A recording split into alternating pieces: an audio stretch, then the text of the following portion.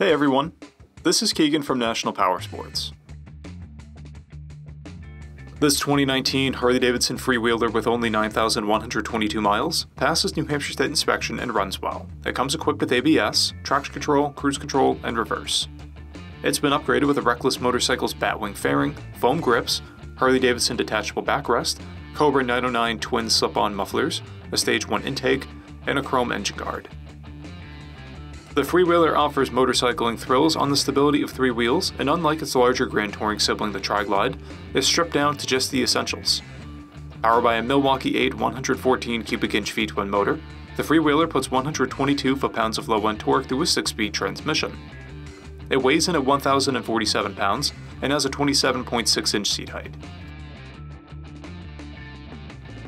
To see everything we know about this vehicle, including full mechanical and cosmetic condition reports, the service repair order, high-resolution photos, and more, please visit the listing on our website.